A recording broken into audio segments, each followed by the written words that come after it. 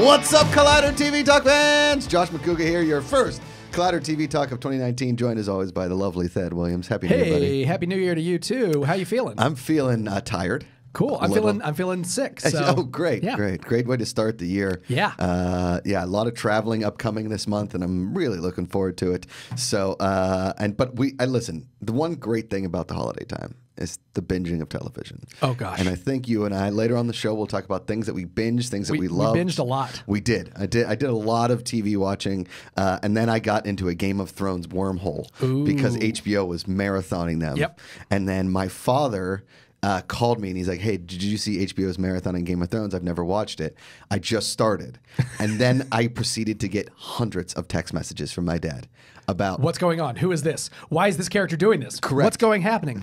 Then which I had to do was refer a lot of those text messages to Ken Knapsack because I didn't know the answer, even though I've seen these episodes 3 to 5 times a piece, to the point where Amanda came in on New Year's Day, and I was watching this, like the most recent finale, right? Yes. Of like the most recent episode. It was the end of the marathon, and she walked in, she's like, "That's enough! It's enough! No more Game of Thrones. I'm tired of hearing it. I'm tired of the and I was like, you're right, but it's over. You're now, in luck. so it's over. It's done. But it's over now. You came in at the right time. But yeah, watched a lot of TV. We have some trailers and a little bit of news, but I think that we should start with just a shout out to Bob Einstein. Yes. A.K.A. Super Dave Osborne, A.K.A. Marty Funkhouser, one of the funniest comedians in the world. Yesterday, I didn't know this, that he's Albert Brooks' brother. I had no idea. I dropped that knowledge on Mr. Mark Ellis, and the Albert Brooks changed his name because he was born Albert Einstein. Oh, that's hysterical. And didn't. It's a hard name to be a comedian. Sure. For. Yeah. Yeah, they were brothers, and Bob Einstein started as a writer on the Smothers Brothers. Wow, like he's been around forever. Yeah, I actually met him very briefly years ago. He was a guest on Tom Green's talk show that taped two doors down, right? That I worked on, and he came in and we pulled a bunch. I didn't know the pantheon of Super Dave history at the time, and I was pulling a bunch of clips for him to show, like the Tom watched growing up that we were showing during the episode, and he was regaling about all of his stories about when which stunts he actually thought were going bad, and then he thought he was going to hurt himself at, and all these absurd things. And I've been watching clips the last day. It's awesome. And yeah, he's so funny. He was his deadpan humor only got better the older his voice got. 100%. He was able to. I mean, even that most recent season with of Curb, the water and the tap water, water with his girlfriend. Oh my god, the running of the bulls funeral scene. Yep. Yeah, I mean. A true comedian. It really was. You know, my first exposure to him was on Letterman. You know, sure, yeah, and my dad was obsessed with him. You know, I was lucky enough that my dad introduced me to comedy very young, right? Like he made sure that my mom wasn't listening as he played George Carlin albums. Wow. And you know, I mean, as terrible as this is, Bill Cosby albums. Hey, but I mean, hey, Cosby back then was. I had those same albums. Yeah, it's okay. And okay. my dad had the Fatherhood book, which when I went home, I took it off the shelf. Yeah, that might not. It might not have the best. The afterword of that book takes a turn. But the Super Dave Osborne. So Super Dave Osborne, aka Bob Einstein or whatever. Yeah. They came to Pittsburgh as part of like this comedy event, right? And I was like 5 or 6. Okay. And I remember hearing about it on WDVE, which is the classic rock station in Pittsburgh. WEVD, classic rock. 102.5, home of the Steelers, Penguins, and Pirates. WDVE rocks Pittsburgh. That's how it went. Nice. And the best morning show. They have the best Pittsburgh accents, and they were talking about it. And I was like, Dad, we got to go to this comedy event. My dad's like, I don't think, like, I can hide albums, but I don't think I can take you to a comedy event when you're 6. Fair. So we didn't go to the comedy event, but I always remember as one of those things, my dad would be like, you know what, looking back, probably should have taken you to the comedy event. Yeah. But you didn't, you know, the thing about Bob Einstein and his career is Curb Your Enthusiasm gave him this incredible career renaissance. Oh, yeah. As Marty Funkhouser. And we have a friend named Sarah Funkhouser. Yes, and we do. The first time she told me her last name, I was like, are you kidding me? Are you a Funkhouser? Are you a Funkhouser? I tweeted yesterday that like having Bob Einstein in my foursome would be like a dream foursome in golf, right? Yeah. Him, Larry David, myself, Jeff Garland, whatever. And his career renaissance with that, what it did, I think, for a lot of people was made him go back and watch a lot of his original stuff. Yeah. And just a genius guy. Just the acting alone and the episodes that Larry David gave him are tops in the series. Oh yeah.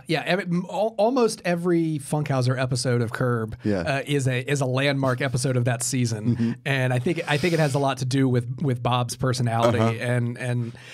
It was great to see him have that resurgence as an actor, because I think so many people from Letterman and Conan and all of his late night appearances and the stunt show that was huge in Canada and played in the U.S. sporadically and stuff. Sure. I feel like so many people only knew him as Super Dave Osborne, to the point where I ran into numerous people that never knew that his name was Bob Einstein. Oh yeah, like that only knew him as Super Dave. So the fact that he got that whole new career as Marty Funkhouser towards the end of his life was something else. And awesome. Albert Brooks and a bunch of people have been sharing this great clip from an old Albert Brooks film, which I want to go back and watch. I'd never seen, called Modern Romance. Okay, and it's one of the first roles Albert cast Bob as a salesman in a sporting goods store. Okay. Albert Brooks I gotta go follow him. He's like he's just recently broken up with his girlfriend, and he's trying to get back into shape and into his own hobbies. And so he goes to the sporting goods store to get some running gear, and Bob Einstein just takes him around the store and just piles thousands of dollars of products on his, and convinces him that the other stuff isn't good and that he needs to get the top of the line stuff if he's serious about this. And he does it with just the most deadpan delivery, where he's not even making jokes, but it's still hysterical. Right. And it's really funny to watch, and you can tell that looking back on it, you can tell the interplay between the two of them, the brothers. Just so natural. Yeah. That is the one thing, is one of those people that no matter what he said, it was funny. Yeah. Right? All the time. Yeah. Let's get into it. We had so we can start real quick with we got this Punisher teaser trailer and a date dropping. Yes. Dorian Parks, you guys can follow him. He's a Collider personality. Has seen the first 2 episodes. He said they're pretty good. Yep. I think there's a review on Collider.com. The review embargo is next Friday. Okay. So we'll hear we'll hear all of his thoughts next Friday. I think you or I, maybe both of us, we're going to try to pop in and watch a couple of them with him, so we can do a little mini review of the first few episodes of season 2. Yep. So next Friday you should check out that, and then the following Friday, the 18th, is when the whole series drops on Netflix, and then the 19th is when they cancel it. Right.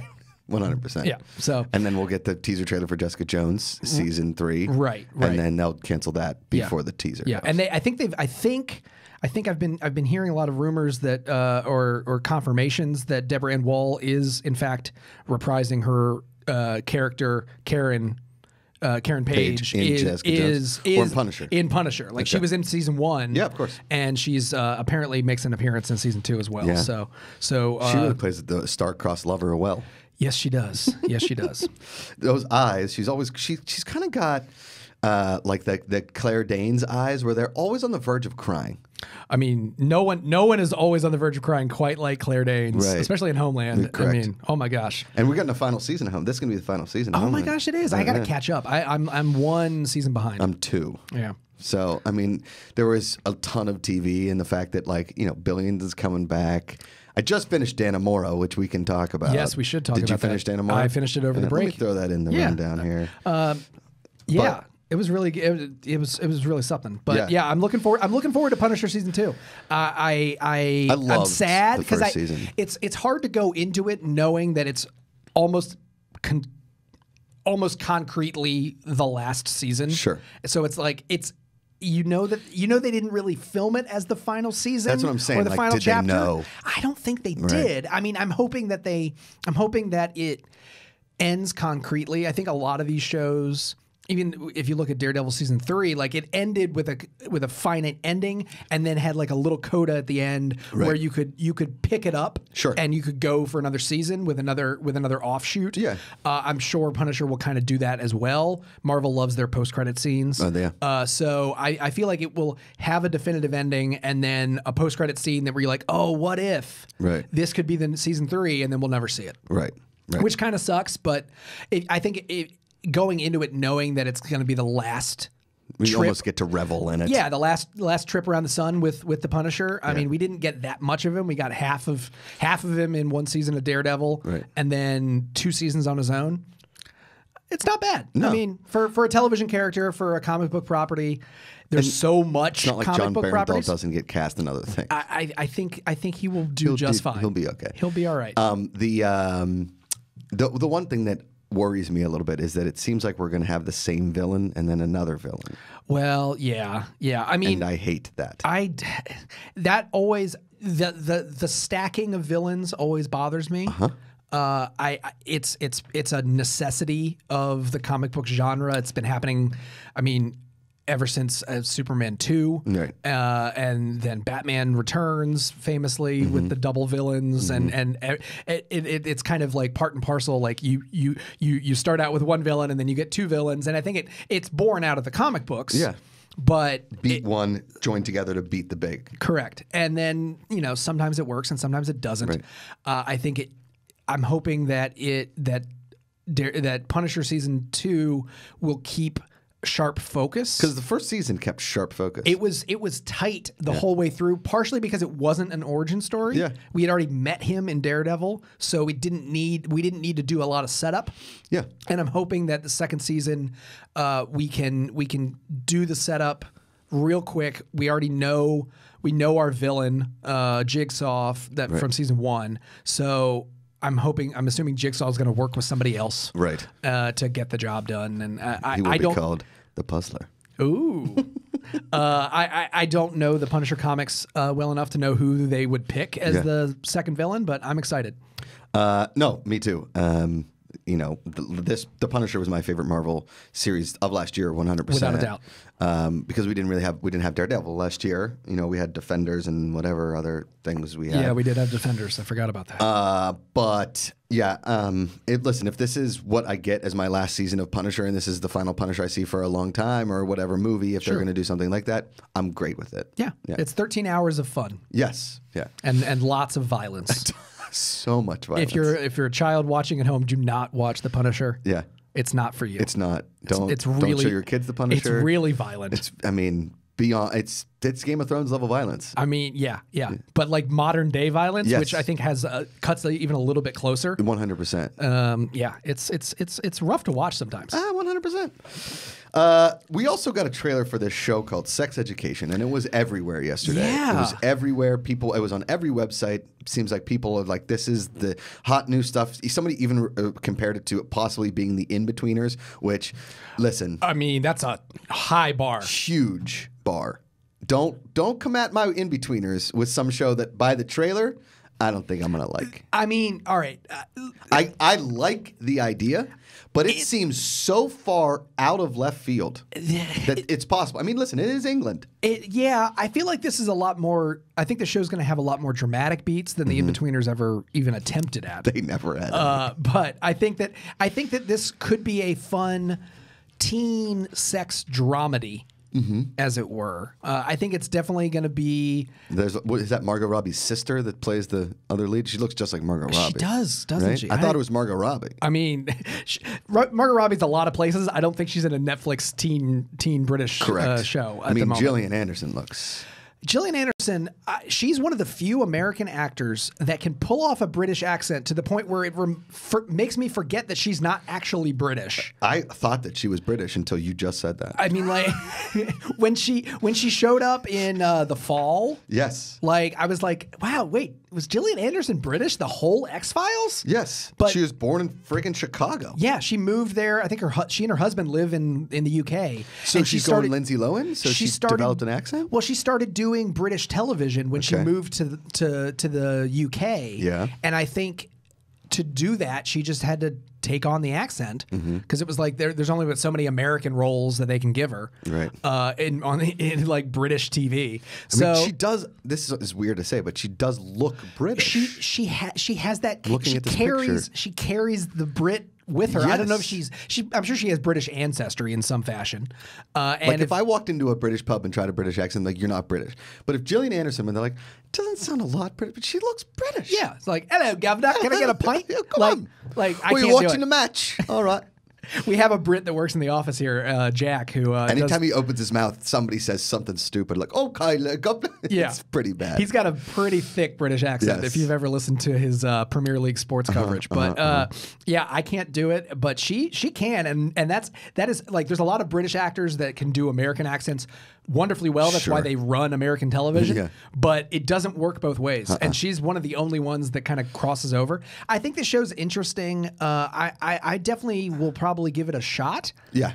It doesn't necessarily look like it's exactly for me as an audience member, but it sounds quirky it almost enough. Looked like a scripted American Vandal. Like if this was season 3, American Vandal would be like, some kid was running a sex advice ring in high school, and this is our new docu-series. Like, yeah, you know, yeah. But back to Gillian Anderson. Let's just talk about her. No, I don't know, man. This seems so like one of those shows where they're like trying so hard to make this work. Yeah, to make it edgy. Yes. Yeah. You know what I mean? Yeah, I got a little bit of that in the trailer. And you even see the friend flip where the friend kisses his love interest because he loves young Margot Robbie. Of course. Let's just call her Fargo Robbie. Fargo Robbie. Yeah. And you know, I don't know. I get what you're saying. It may not be for you, but I love high school comedies, so they would be for me. I loved American Vandal. I loved The In-Betweeners. Hell, I even watched The Gifted. That show was terrible. Well, there you go. But I don't know. Fargo Robbie, by the way, her real name is Emma Mackey. Emma Mackey. This looks like her first big role. Relation to Anthony Mackie? None. Okay. None. Oh, that's Asia Butterfield in the lead role, the kid from Hugo and Ender's Game. Yeah. Yeah. Yeah. He looked familiar. I knew it. He kind of has that like young Nicholas Hoult look. Okay. Do you know what I'm saying? Yeah. Like the kid from like Sing Street. Oh yeah. You know, the kid who played the lead in Sing Street. Like very, you know, like the wafty long hair and the blue eyes and then like the fair skin. And he's like, nobody likes me. I'm just, and everything's not right. And it's, I know that's why. Here's the thing too, and why British actors do so well on American television. I don't know if the English accent is way more difficult to do than the American accent, but the American accent is very simple in the fact that as long as you sound non-regional, it's fine. But I feel like every block in London has a different accent. Right? Yeah, it is. I mean, yes. And people in London or England or Ireland or Scotland, whatever, if you try their accent, you don't do it well, they legit get offended. In America, we're like, I don't fucking care. Yeah, I mean, I really don't. I think there are some accents that like the traditional like Southern redneck accents and stuff. There are some that carry a little bit more weight when you insult them with their accent, because it becomes more of a class system thing. Yes. And I think that's what it is in the UK, because so much of that accent because it's more compressed than the States. Yeah. So much of their regional accents are based on the class systems of Britain. And I think that the Liverpool accent or the Cockney accent is a much different class than like the upper crust accents of London. You're 100% right. And thank you. Yeah. Then we can just end the conversation right there. Sure, yeah. You're 100% right. Oh, all right. Yeah. Speaking of shows that I'm probably not going to watch because I read enough Agatha Christie in high school and or grade school to know that and again, I watched Murder on the Orient Express. You did? I watched it. It was on television. I haven't seen it yet. I turned it on at the beginning. I fell asleep twice throughout it because it's a long movie. And each time I woke up, I knew exactly what was happening. I didn't really need to know other things. And then when it ended, I was like, okay, this didn't need to get made, right? Which is how I look at these ABC murders. It is supposed to be for Netflix, but this looks like it should be on TNT. It's on Amazon Prime. Amazon Prime. Excuse me.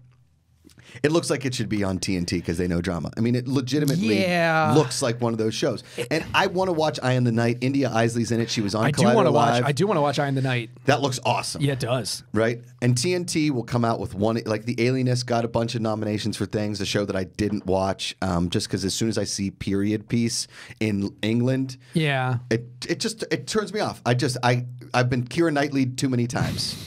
And so this is the same thing. Yeah. I feel like I'm walking into that. Yeah, I mean, the only thing that this show has going for it is John Malkovich. He was in the most recent season of Billions. He was great. Love him. He's playing Teddy KGB from Rounders, basically. In Billions. Yes, he is. Yeah. Yes, he is. And I think that he loves putting on an accent and a weird affectation. He's one of those actors that loves getting into these characters, much like Kenneth Branagh, who plays Poirot on the big screen and directed Murder on the Orient Express. This just feels. Because this is actually the second Agatha Christie movie limited series that Amazon's done.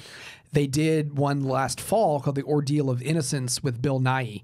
It's not a Poirot story. It's different characters. But they must have just picked up like the 3 novels that the movies didn't get. Right. Like. That people know of. Yeah. I mean, like Agatha Christie's wrote a gazillion books. Sure. But I think that they picked up 3 properties that weren't packaged with the film rights. Like you get Murder on the Orient Express, you get Jewel of the Nile, you get these like high level Poirot stories, and then Amazon picked up the other ones.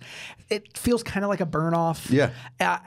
Like it's a 3-part series. Yeah, my guess is if you're a really big mystery fan, like if you love Masterpiece Mystery, or if you love like the Sherlock reboot, you're probably going to enjoy this. This looks like this could be on Masterpiece Mystery. Yeah, more so than TNT, in my opinion. But and that's does not Masterpiece Mystery know drama. They know drama. Okay. They know mystery. Okay, they know mystery very well, and so but. Again, if you like Masterpiece Mystery, you got like 20 seasons of Poirot back in the 90s with David Suchet, who's really the epitome of that character. Is he French? David Suchet? No, I don't think he was. Okay. I think he was British, and I think he played him for 13 seasons from '89 till 2013, and they covered literally like every Agatha Christie book ever, and then original stories as well. And he's from the UK, but. He was kind of the quintessential one. The show ended, and then now all these rights are open again, and that's why we're seeing all these adaptations. I don't think we need them, but I'm sure someone somewhere will enjoy it. Amazon Prime, I think, skews a little older than Netflix because even though my parents don't know how to work it. Yeah, my parents don't know how to work it either. Come to think of it, they figured it out for Maisel. They figured out how to work it for Maisel. Yeah. They don't have Netflix. But I think they do have Netflix. They don't know they have Netflix. That's different. But they know they have Amazon Prime. Okay. Because they get the shipping. Yeah. And so I'm like, well, you also get the videos. You can set it up on your TV. And then they figured out how to set it up on their TV. And they can watch some stuff on Amazon. It's just the Amazon homepage is so busy that my parents are like, what do I press? Yeah. I still sometimes don't know what to press. There is everything there. Yeah. But I think that if... this is for the older crowd that's like, oh, an Agatha Christie story. I know that. Like they're the ones that watched The Last Tycoon and might have actually enjoyed it. Oh yeah. Or they watched the Zelda Fitzgerald show with Christina Ricci. Zelda. Oh my God, that was brutal. Yeah. So to each their own. Yeah. I think that it's not something that I'm going to watch. This is this is what I'm giving this show. I'm giving it the De Niro face. Meh. On the house. All right. Let's move on to the trailer that really got me because I watched the first season of Future Man. I haven't yet. Loved it. Is it good? It's hysterical, man. It is the funniest look at time travel I've ever seen. Okay. It's like, because it's produced by Seth Rogen and Evan Goldberg, and they made this show. Familiar. So it's obviously weird, and there's a ton of sex and dick jokes in it. So I mean, clearly, of course, obviously. Clearly. and Josh Hutcherson, who is, best known for Hunger Games, yes, right, as Peeta. And I forget the actress's name. She was in Happy Endings, which is a great show that ABC just floundered with, buried, and got rid of. Happy Endings. That show should have had a run like New Girl. It really should have. It really should have. Eliza Coupe. Oh, yeah, she's great. Yes. I'm a fan of hers. She's incredible. She's so funny. And listen, Happy Endings got 57 episodes, but we never got like the wrap up that we wanted. It just ended. Happy Endings was so funny, man. Yeah. And you know what Fox did well with New Girls that Happy Endings also did well, but then it didn't, was they made them 13 episodes. So it was 13 episode comedies or whatever. But then ABC was like, oh, it's not doing well on Tuesday, let's make it on a Thursday. It's not doing well, let's put it on a Friday. Oh, let's put it on a Saturday. And it got the mid-season shuffle. And I hated that. Yeah. But it was a very, very funny show. Anyway, so she's in it. It's basically, I tried to sell my wife on it because I was laughing so hard the one night. I was like, it's basically if you got stoned and drunk and wrote a Terminator reboot on TV. Which is probably what Seth Rogen and Evan Goldberg did. Correct. And it is, dude, I'm telling you, it is so funny. It pulls no punches, and this trailer for season 2 looks so off the wall. Okay. It's just awesome. I can't recommend Future Man high enough. I'm gonna check it out because I finally figured out how to work my Hulu. Yeah. Binged Killing Eve on there over the break. So now I'm gonna get working on Future Man. That sounds great. The trailer looks like the timeline is all kinds of crazy. The cool thing that Seth Rogen and Evan Goldberg do, and I've always had trouble with in time travel, is they don't care about like this timeline thing kind of a thing. They do, like they play it, but it's not so important that it's like, I don't know how time travel works kind of thing, like in the Flashpoint or in all those like Flash episodes where whatever. Yeah. It's like when you're watching a Flash, every episode's like, well, if I go back to here, this will be wrong. In Future Man, they're like, we have to go back here. We don't care if it's wrong. We don't care if there's going to be like 9-headed moths. We have to do it. There are so many different parallels, and like they don't worry about any of the time travel paradoxes that a Back to the Future would, or something like that. Basically, yes, correct. Like shit goes wrong and they don't care. Correct. Kind of like Rick and Morty. Yes, 100%. All in it. It's a live action Rick and Morty, basically. That's the best way to sell that show. Yep. I think they'd be very happy to hear that. Yep. I think a new promo for Rick and Morty finally just dropped, actually. But nice. I think it's more just them complaining that the show's taking too long to make. I mean, you can't rush genius, and you definitely can't rush what's his name, Dan Harmon. You can't rush him. No, or Justin Roiland. Right. By the way, I played the Rick and Morty VR game a couple month or so back, and love it. It is so much fun. You would. It's not scary at all. Yeah. It's like just a puzzle game, but Rick and Morty'd, and it's freaking hilarious. And it's very fun. I played it for hours. We were supposed to play that Wreck-It Ralph, but that never really came to fruition. Oh yeah. So you just put this in the rundown. I just saw this. Yeah. This is genius. This series with Idris Elba. Netflix has released a premiere date and first images of the upcoming comedy series Turn Up Charlie, starring Idris Elba. Not to be confused with Cheer Up Charlie, which is the really annoying song Charlie. From the ballad from the original Willy Wonka. Because Luther just premiered on BBC One. Yeah, and I can't wait to see it. We're not going to get it for like 4 months probably. There's not even a release date yet in the States. Do you know who has access to it?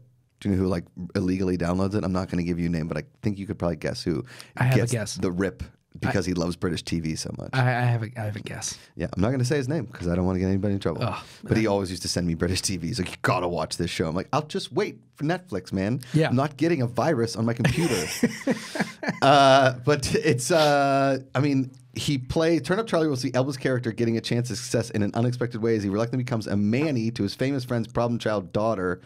He's also a struggling DJ and eternal bachelor. Struggling DJ and eternal bachelor sounds incredible. Which, fun fact, it's been all over the internet this week. Idris Elba is a real life DJ, and if you follow him on Twitter, you know that because it's all he posts about. And he's DJing. He's doing a DJ set at Coachella this year. That would be the only reason to go to Coachella. For me. And so his name's in the lineup, and everyone's like been freaking out since the lineup came out. They're like, "Why is Idris Elba on the lineup?" Like, clearly you're not an Idris fan because he is a DJ.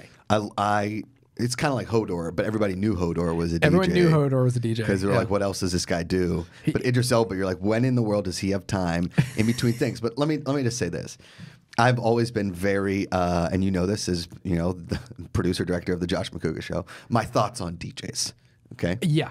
That they're just great at iTunes. Yes, they are. Or taking other songs and like, hey, I can put a beat to this as long as I can learn. I'll take a $300 learning annex class on how to use DJ Pro Tools. Yeah. And then I can then play Las Vegas for $6 million a night, which is crazy that I haven't just done this. I mean, I if I had a time machine, I would go back like 15 years ago and become Calvin Harris. Yes, 100%. Not just so I could date Taylor Swift.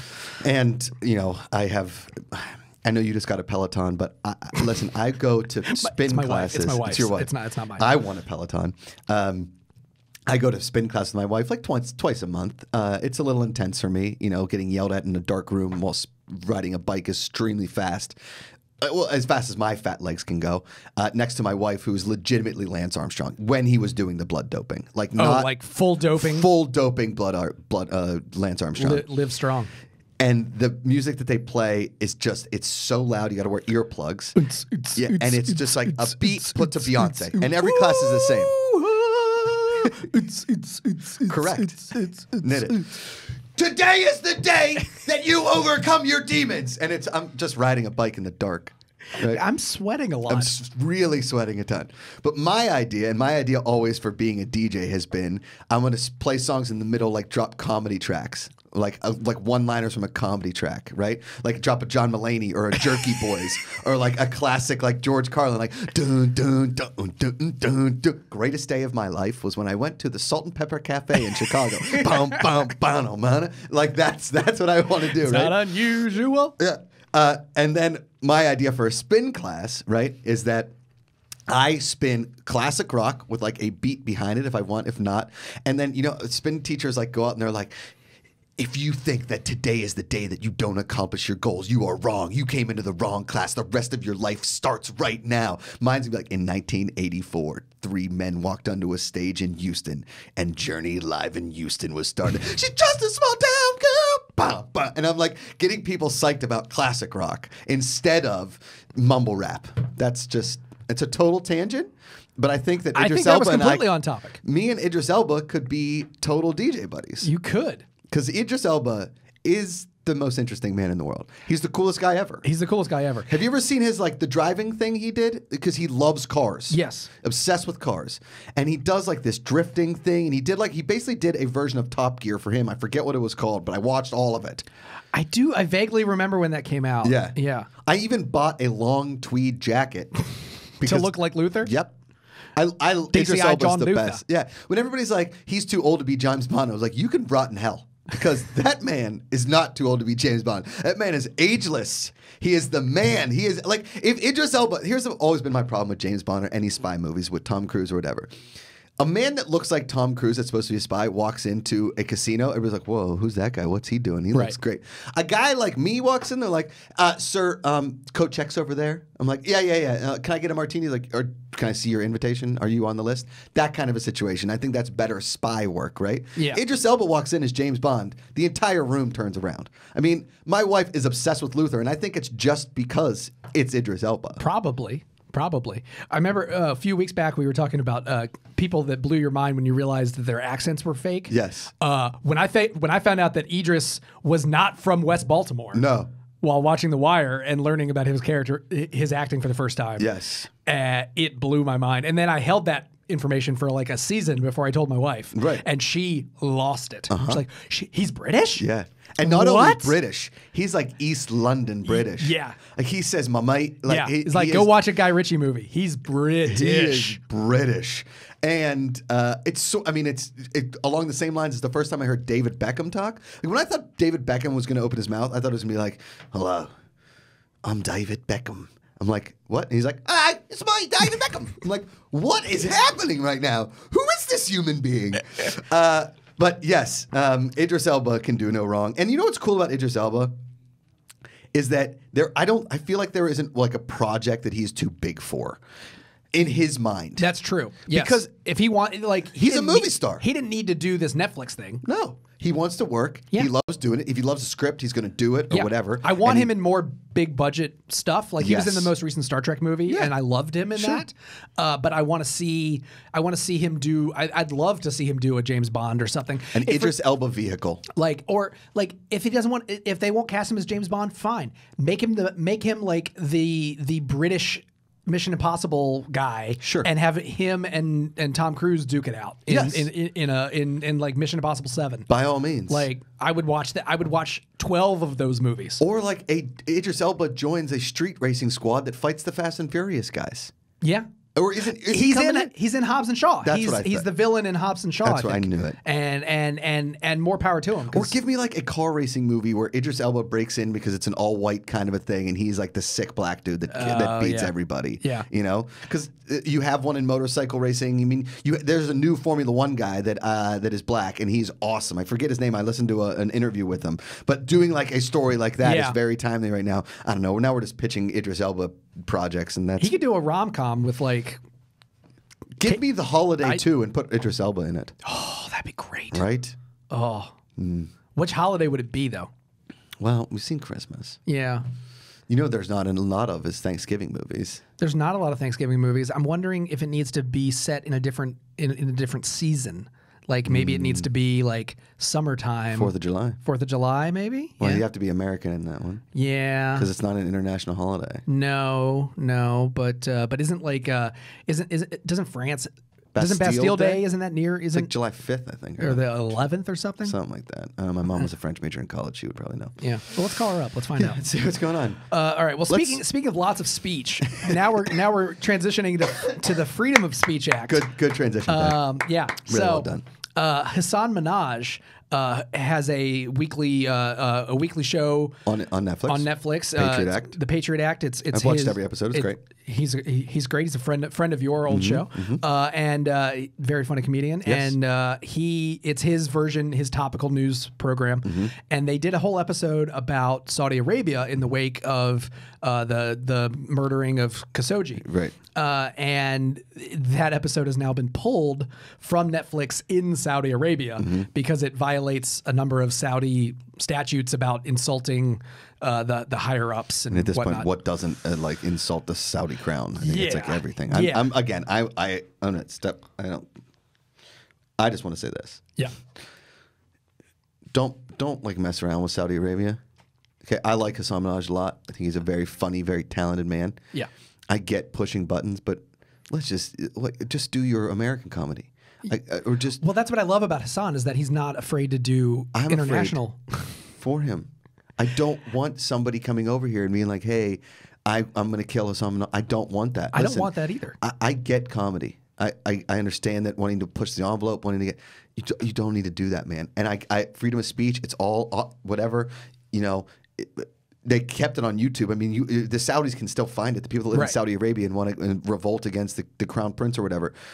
These guys clearly don't care, and our government clearly doesn't care. It's fair. It's a fair point. That's a fair point. If they think that they're gonna, it's just scary, man. Yeah, I mean, I would say a year or two ago, I think you'd be like, well, no one's going to touch like a public figure, but clearly. The conversation we're having right now is because they touched a public figure and they murdered someone. Man. They murdered they cut up a person. Yeah. So and that was the one we knew about. Yes. So, you know, he's speaking truth to power. I'm happy for him. He tweeted, like you were saying, talking about how I hope it's this still up his on numbers YouTube in Netflix. I really hope it does. If for no other reason, I hope that the publicity does shine a light on his show because it's real. It's well done. I'm glad he's. It's a standing version of Last Week Tonight, which is needed. Now, was he releasing one a week? Yes. Okay, so this was the one a week model that they tried with Michelle Wolf and Joel McHale. Yes. To middling results. Yes. But I think Hasan might be the sweet spot there because he's got the international audience built in. Clearly, there are people around the world that are watching the show because they had to pull it from the Saudi streams. I mean, it does go into the whole thing about whether or not American companies should be censoring themselves and other governments. But we've talked about Last Week Tonight. that whenever he does the Parliament thing, and he has to replace it with Gilbert Godfrey reading quotes from the Bible or something. I think it's Yahoo reviews or Yelp reviews. Yeah. And which is almost worse. Yeah. And because he can't show it in the UK, and Google has like their own version of the search engine in China, it's a whole thing. So it's a brave new world we're dealing with multiple countries and cultures and stuff. But this is delicate territory to say the least. Hopefully, it will shine a light on season 2 of Patriot Act, which is a great name for a show. It really is. It's a really good name for his show, and the marketing, they did a bunch of commercials for the show where they were joking about like NSA surveillance of Hasan. It's very funny. Really well done. And his episode of Comedians in Cars Getting Coffee is actually very good. It was very good. I enjoy hearing from him because he's a young, fresh comic that he's got a very unique story and a very unique voice. And so I'm glad that Netflix has given him this platform. 100%. Let's move on to something. Speaking, I'm going to do a Thadzician here. Speaking of coming unmasked, last night the Masked Singer premiered on Fox, and Mark Ellis had a very funny tweet like a couple weeks ago about the downfall of society, starting with the Masked Singer. And I got to tell you, the marketing worked on me for this one because I tuned in for a solid 10 minutes of it. I forgot it was airing, and then turned off what I was watching, and it was still on, and I was like, oh, but I'm going to watch the rest of this episode because I got hooked real quick. It's kind of addicting. It's weird. It's weird. The amount of money spent on the costumes is like most money I'll ever make in 1 year in my life on one of the costumes. I assume each costume, they spent more money on that than they did on the money that they paid the panelists. Yes. Because the panel is the illustrious combination of Jenny McCarthy, Ken Jeong, Nicole Scherzinger from the Pussycat Dolls. She keeps getting work. And Robin Thicke. Boom. Blurred Lines. Yeah. Talk about remember, it. Remember Blurred Lines? Remember Blurred Lines? Yeah. Remember when you had shows with judges that you figured they've got talent? Right. Right? Like Who's Got Talent, all this kind of thing. Now they're coming out with this World's Finest situation, which seems just like instead of America's Got Talent, it's just World's Got Talent. Oh, yeah, it's the same thing. Which America's Got Talent, you don't have to be American. There's a lot of people that have gone on there that live in America but are foreign, whatever the case may be. I don't understand the pitch of this show, but then I watched it, and I still don't understand why I'm watching it. I hated this. I hated every second of it. And also, who is doing Nick Cannon's hair? What is going on there? It's gone past Soul Glow. It's gone past the Eric LaSalle Soul Glow in Coming to America to now just being like a very lazy. I don't understand it. Someone equated it to the Reverend Al Sharpton. Yes. With his haircut. Yeah. And that's fine. He's doing his own thing. I think it was. It's an eyesore. It was weird. It was weird. It was like when I was surprised. Remember when Ken Knapsack had like the long hair that he turned into a ponytail? Do you remember that for a while? Yeah, and he refused to cut I sent it. him a long friendship text message, and I said, Ken, it's time. It's time to cut the hair. Somebody needs to go to Nick Cannon and be like, man, listen. It's just not working. And then somebody needs to go to the Masked Singer people and be like, how many drugs are we all doing that we did this? But then they won the night. They won the night. It's the biggest premiere that Fox has had all season, and it's based on a Korean format. Of course, I think. it is. That's huge. The Asian game show destroys everything. Yeah, it's I mean awesome. it's another world. When I was in Japan last year, we put on the TV for an hour, and I felt like I did every drug on the planet. It's insane. Same as the people that and I loved it. Did the costumes for Masked Singer. They're like, let's do drugs and then draw stuff. Yeah, and then make it. And they're great. And so if you didn't watch it, let me just try to recap. So they've got these celebrities that we think they're celebrities. We don't know who they are. They're some sort of personalities that they've put in these ridiculous costumes. There's one that's one in a monster suit that rivals Gritty. There's a horse. Yeah. There's a lion. A lion. The lion. The gold lion was impressive. We're all thinking the lion is a Kardashian. That's the going suggestion on Twitter. I think. Can't believe you're fucking into this. Excuse my language. I got so into this so fast. My wife and I are like, "What is this crap?" And then we're like, "Well, wait, who is that? Who could that be? I think it's this person. I think it's this person." But they don't even have a list of names to choose from. They don't whittle the celebrity judges that are trying to guess. So it's kind of like.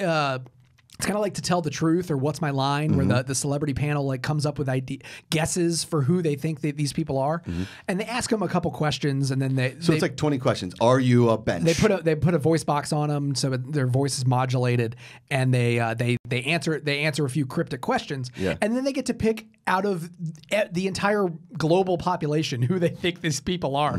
So like literally, someone's up there, and I'm like, I think that might have been William Shatner. And then the panelist is like, are you Peyton Manning? Like, it's complete opposite ends of the spectrum that you could be in. Did they actually guess that Antonio Brown was Antonio Brown? No, two people thought it was Deion Sanders. One person thought it was Odell Beckham Jr., and one person, I forget who the fourth guest was, but I definitely heard when they unmasked him and he was Antonio Brown, I heard Robin Thicke stand up, and I swear I heard him say, I knew it.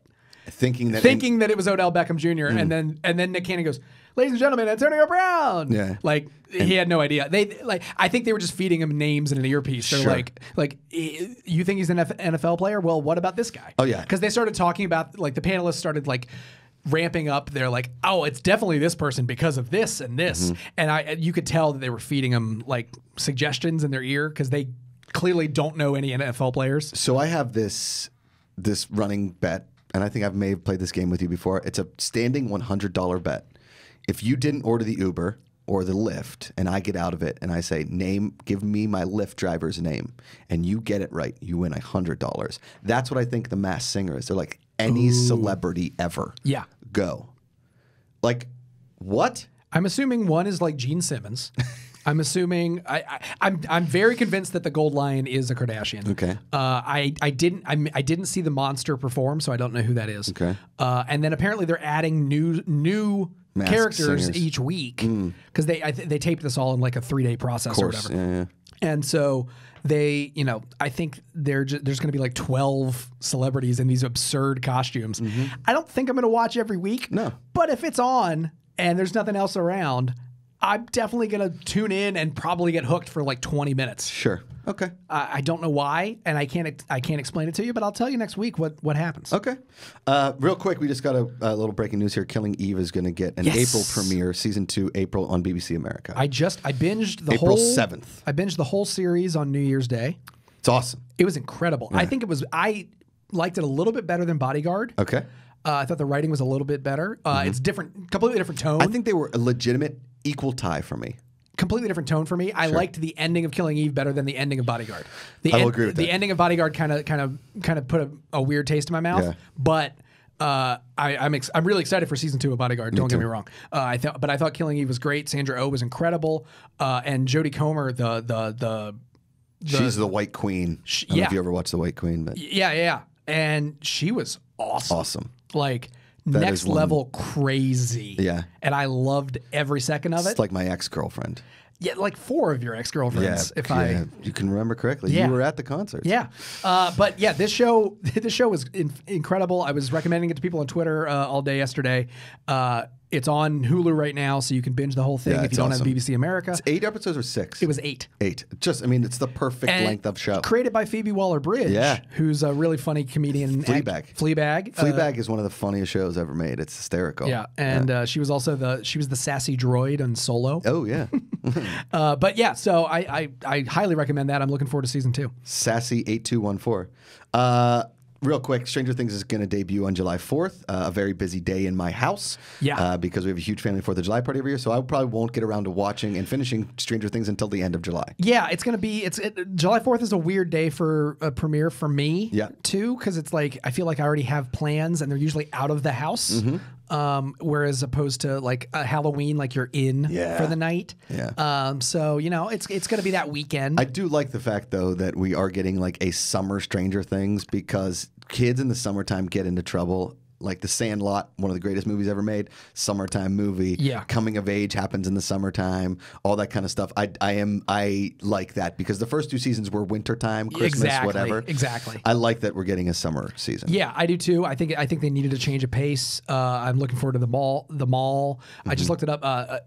July 4th is a Thursday this year. So it's debuting on the Thursday, but I think most people are going to watch it over the weekend. Sure. So that makes sense. Because I assume most businesses will give you the Thursday and the Friday. Right. So you have the long weekend to watch it. And Thursday, Friday. I've got a family wedding on that Saturday. I'm getting the Stranger Things. I did a family wedding last year on the 4th. Yeah. My brother-in-law. Well, we're all going to be in Pittsburgh, so it's just a smart move. That makes sense. Yeah. Mine was in upstate New York. It was not easy for anyone to get to. No, I got to. Love you, Tony. A lot of destination weddings this summer that I'm psyched about. Woo. Okay, let's talk about, since we'll end the show on our holiday binge, the things that we binged over the holidays. Oh, yeah. Amongst watching Christmas episodes of The Office, a few Christmas. I watched Sally Forever, which is hysterical. It's on Showtime or HBO. HBO. I've been seeing the promos for that. What is that?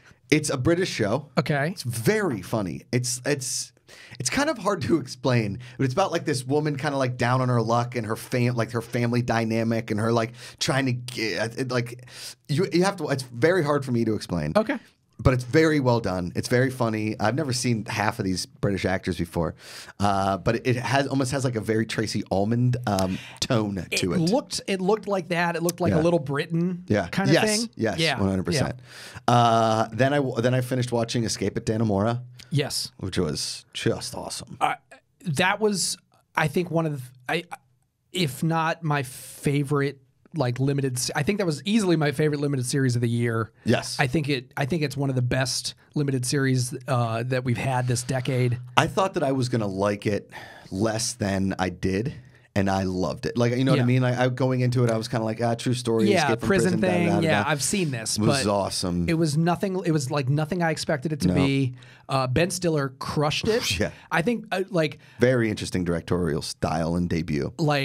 I mean, because he's done some movies in the past, and this is the first time he's done a prestige television kind of thing. And he's a really good director. Yeah. But I've never. He was playing on a different level. Yep. The three actors, Benicio del Toro, Paul Dano. Excuse me, Patricia Arquette, David Morse, Eric Lang as the husband. Dude, I didn't know that was Eric Lang until the last episode, because I finally was like, who is this guy? And I IMDb'd it. Eric Lang, who's awesome in Narcos. Yeah. I mean, he's a great actor. He's been in the Collider before. I've interviewed him. He's awesome. He's been around for ever. He was on Victorious. Yes, I remember Victorious. and Lost. Yeah. And like he was doing that mouth thing the whole time with his mustache. Yeah, or his teeth. But I think he had a prosthesis in there. Like, obviously they did something. But the character of Lyle was the takeaway of that show. It's a shame to me that he hasn't been nominated for anything that I've seen. Right. Patricia Arquette obviously is going to get the nominations. And did Paul Dano or Benicio, did they get nominated? I think at least one of them did. Okay, because Paul Dano I thought was the standout, but obviously Benicio del Toro is just incredible. It's the best Benicio del Toro work I've seen in a very long time. Yeah, maybe since Fear and Loathing in Las Vegas. I mean, maybe. Yeah.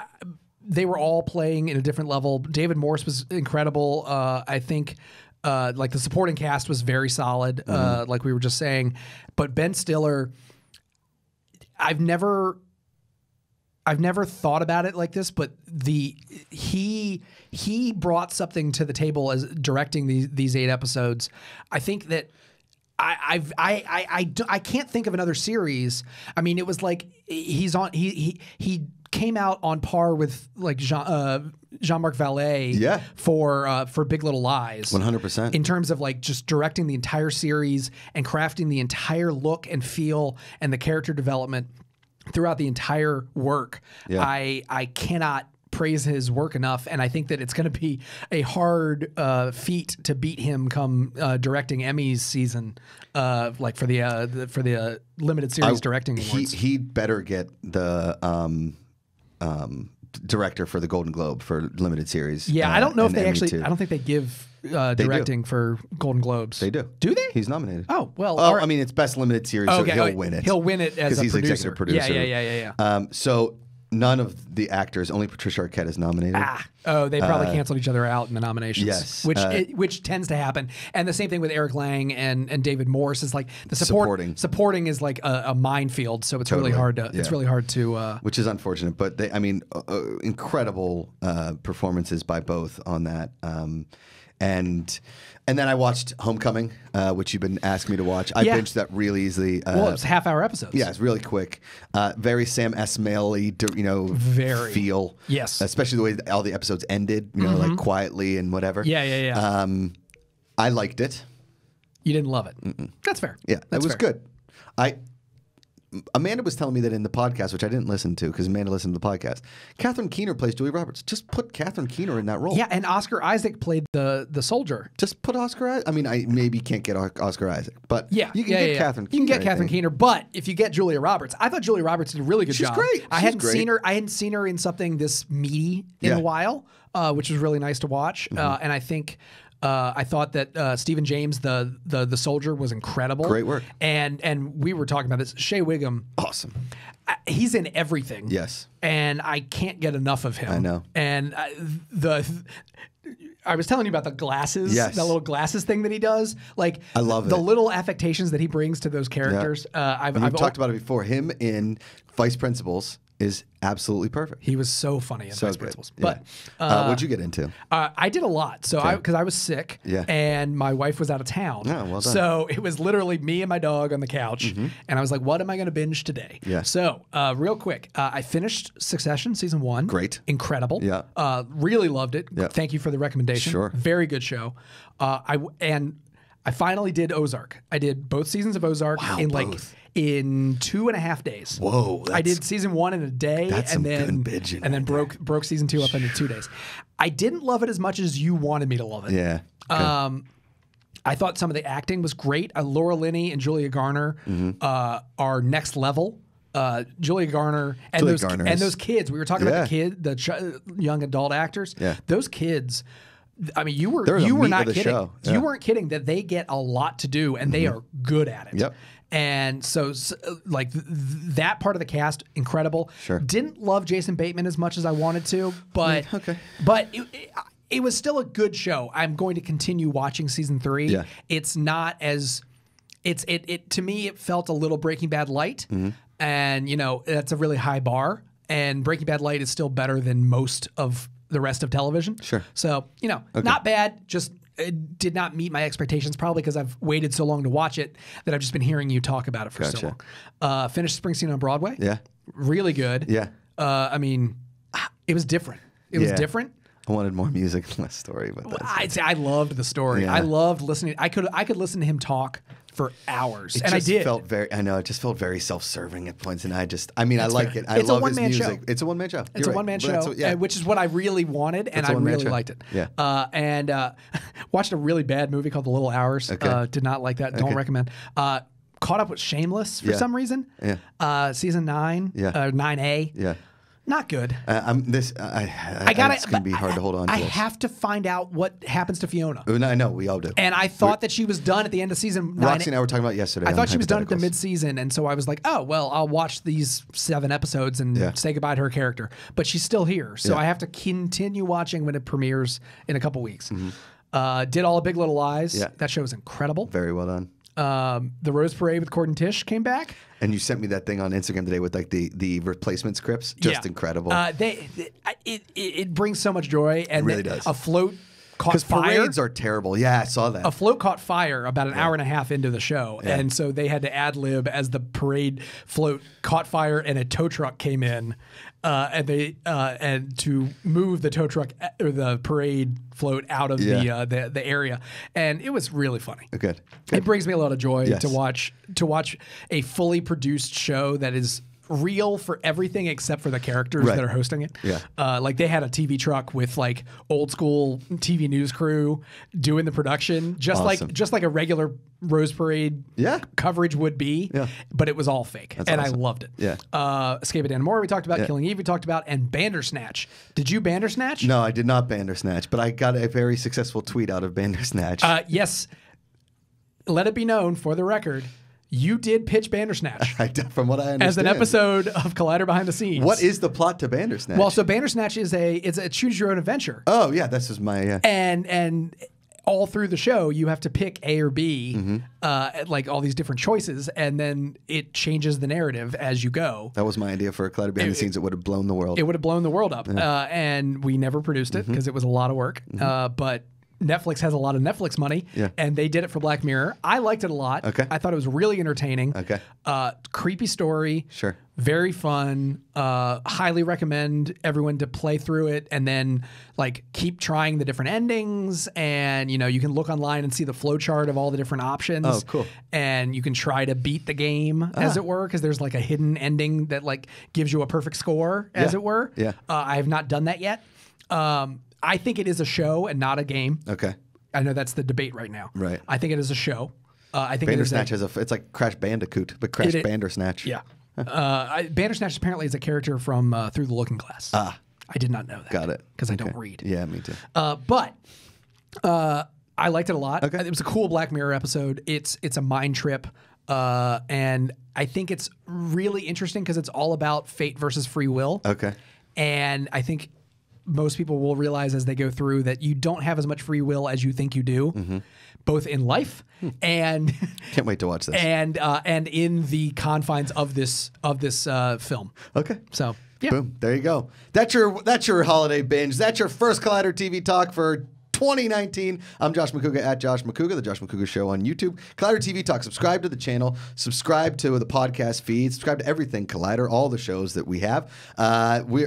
We'll follow us on Instagram, Twitter, all that kind of stuff. We post everything there, our opinions on TV, all that kind of funny stuff. And go to Collider.com because we have an amazing team of writers that writes all about television. They're fantastic. Thad, where can the good people find you? You can find me at Thadd Williams. And yeah, at Collider.com. Allison Keene's already reviewed True Detective Season 3, and she liked it a lot. There you go. And I'm really excited. Comes out not this weekend, but next. All kinds of fun TV this first part of the year. Punisher, True Detective. Star Trek Discovery. I Am the Night. All that kind of Star Trek Discovery. Star Trek Discovery. Star Trek Discovery. Thank you guys for watching, as always. Especially put down Through the Looking Glass. Put down the book. Pick up the remote.